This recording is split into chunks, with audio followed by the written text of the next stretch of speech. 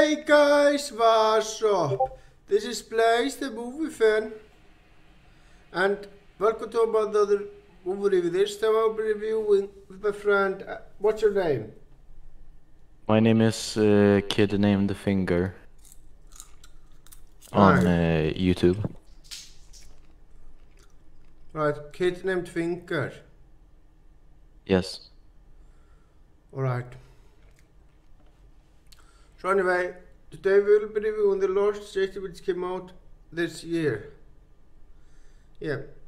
So this movie is basically about a fantasy writer who is kidnapped by some airstore, and there are several people who come to her rescue.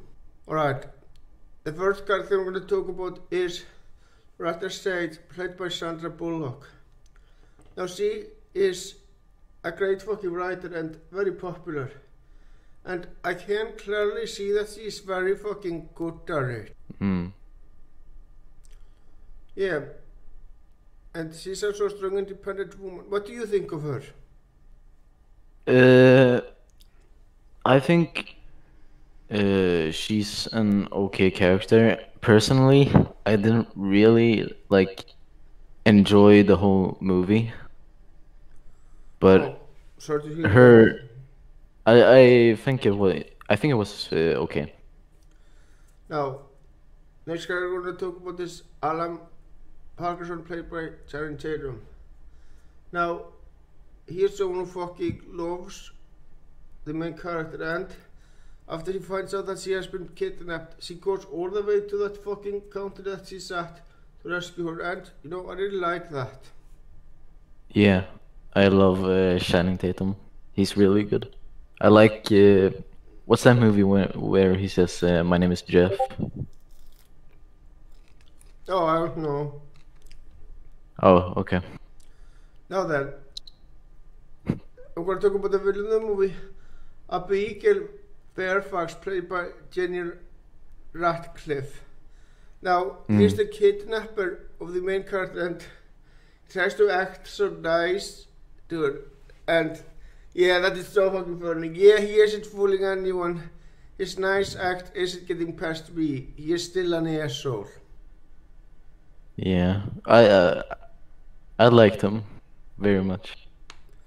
I think he was a bad guy, but I like villains in movies. Yeah, do you think he was entertaining? Yes. Now then, this is an adventure comedy, and you know, I personally found most of the movie to be very fucking funny. Yeah, I was laughing a lot. Now, even though this is an adventure comedy, it isn't just comedy. There are some serious moments in the movie as well. Yeah. But the moments that are supposed to be funny, I personally found them very fucking funny. Yeah. What did you think of the comedy in this movie? I thought there were some jokes I liked. I liked some parts, but for the most part, I wasn't really a big fan. I don't think the comedy stuck with me personally. Yeah, that's totally fine. Mm. I hope you don't mind. I know that you're not a big fan of this movie, but I really hope that you don't mind reviewing it with me. Yeah.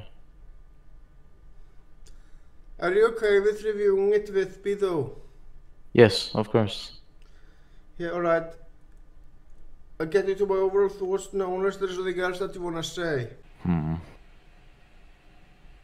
I think my overall thoughts, I'd give the movie one thumb down. I personally didn't enjoy it very much, except for Daniel Radcliffe. Yeah, that's fine. But for me personally, I had a fucking blast with it. Yeah, it was ridiculous over the top, but that's what I loved about it. I also found a lot of it very fucking funny. But I totally respect your opinion. Thanks for joining me. Thanks. So that's basically it. Thank you for watching. Yeah, I'm giving it 2 thumbs up. So that's basically it. Thank you for watching it. All fantastic day.